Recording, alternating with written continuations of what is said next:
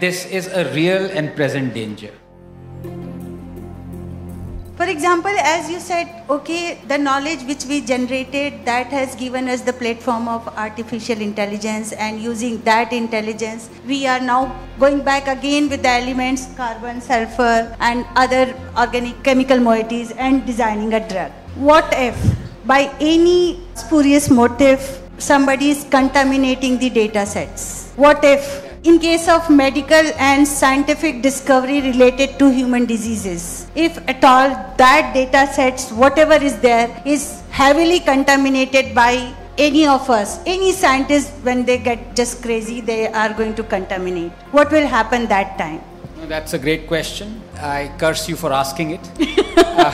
The simple answer to that is that this is a real and present danger.